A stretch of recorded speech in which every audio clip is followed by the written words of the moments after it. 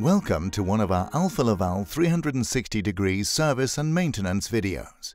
With Alfa Laval Service, you maximize the reliability and uptime of your equipment. The result is superior performance throughout the life cycle of your equipment, performance that puts you ahead of competition. Here we will focus on how to conduct service and maintenance on hygienic Alfa Laval FrontLine and Alfa Laval BaseLine gasketed plate heat exchangers using genuine Alfa Laval spare parts.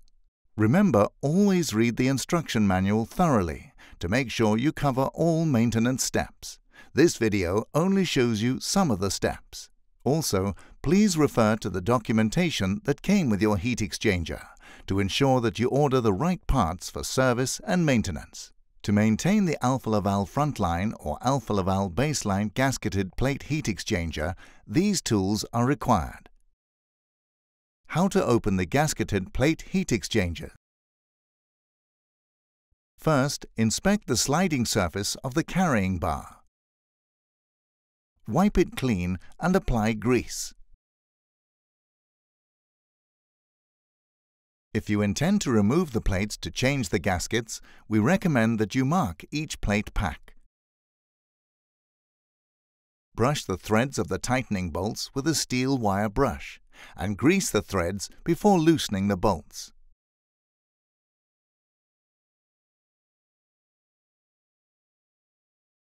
There are 4 main tightening bolts on smaller units, which are equipped with a bearing box. All other bolts are referred to as locking bolts.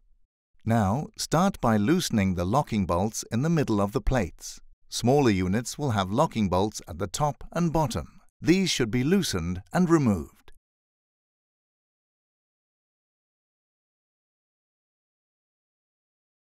Next, loosen the 4 tightening bolts equipped with bearing boxes. Loosen the bolts as numbered 1, 2, 3, 4, as shown here. Start with the upper left bolt, then the lower right, then upper right, then the lower left. During the opening procedure, keep the frame plate and pressure plate parallel to each other.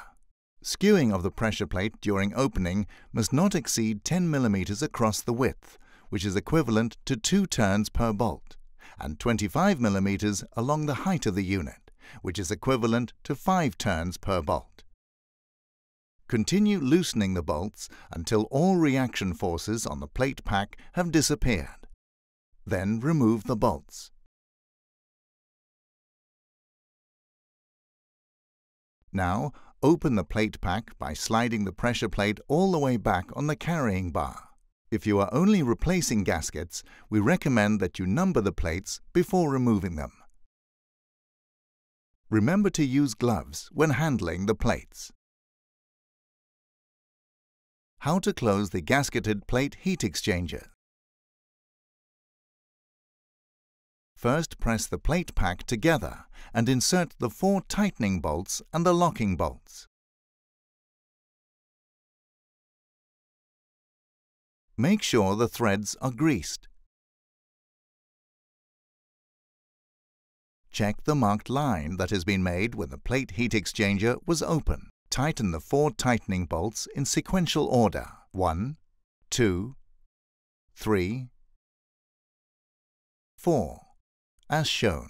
Continue to tighten them until the reaction force on the plate pack can be noticed. Make sure the frame plate and pressure plate are parallel to each other before tightening further by checking the A measurement, which is the distance between the frame plate and the pressure plate.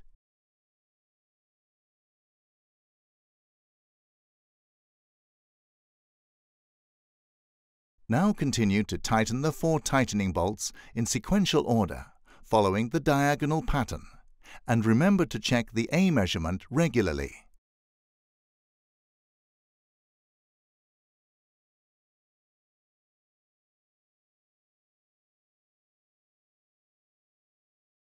While tightening the bolts, check that all gaskets are securely fitted in the gasket groove. If any gaskets are protruding, press them firmly back into the gasket groove using a pointy but blunt instrument. Be sure to also check that all gasket clips are positioned correctly and securely in place. While tightening of the 4 tightening bolts, be sure to also tighten the locking bolts. Continue tightening until the A measurement has been reached. Do not over-tighten the heat exchanger. The maximum amount that the unit may be tightened is equal to the A measurement minus 0.5% of the total. Over-tightening will lead to plate damage and crushing of the gaskets.